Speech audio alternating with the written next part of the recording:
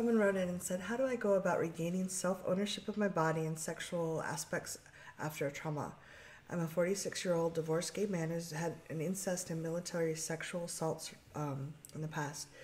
I've never been able to have an erection and masturbate to orgasm. My ex-wife would physically attack me for masturbating and tell my family whenever she did it.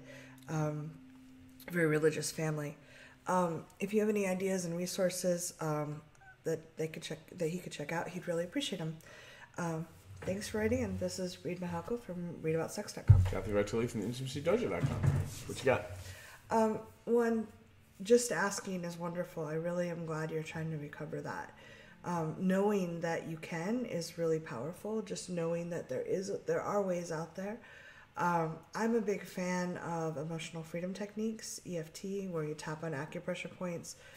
That can help rewire how your primitive brain associates the experiences you have with sexuality.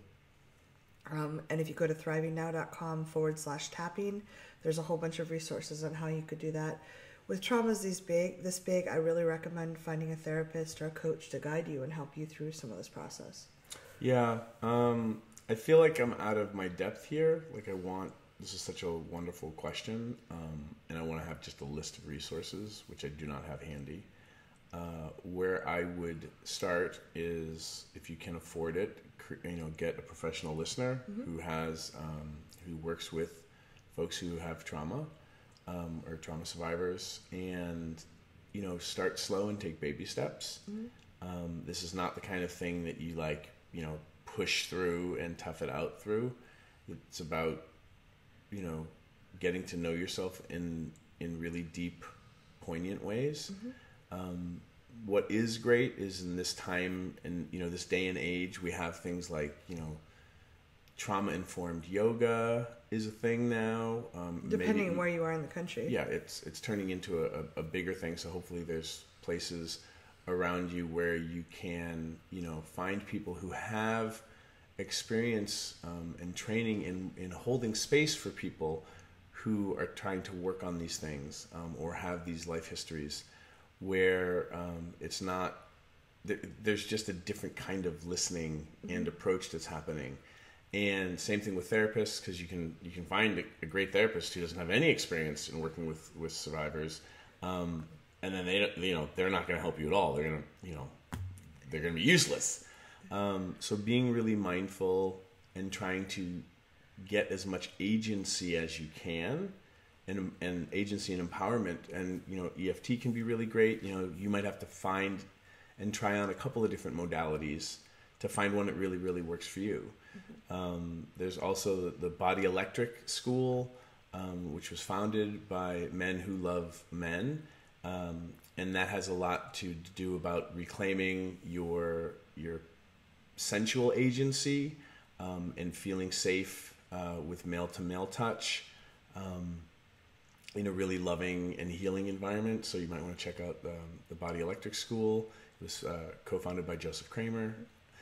There's a lot of different things out there, and I don't want to overwhelm you with so many options, but working and looking for people who have experience and are informed around trauma and working with trauma, that's going to probably be super beneficial and super helpful. And it's okay to try somebody on and be like, wow, thank you for being informed about trauma, but you're not the right fit for me.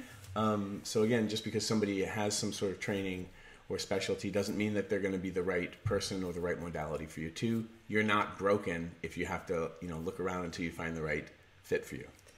Any of Peter Levine's books are really helpful about somatic reconnection. So that's something you might want to look into. And there are books, if you just go to Amazon and search for trauma and sexuality or sexuality after trauma, there's a number of really good books out there that can help. I've gone through a lot of that work because I have a history of abuse when I was a child. And one of the things, just the basics, a lot of them teach is just about touching yourself and not having an objective of orgasming or getting really turned on.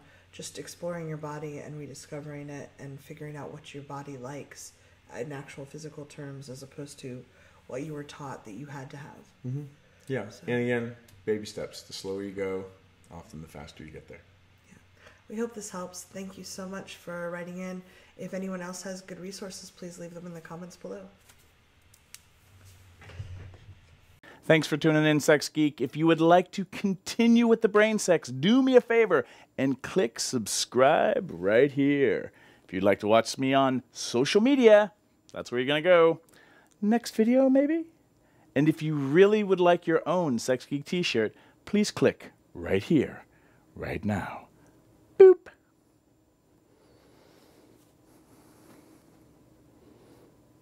No, really, like...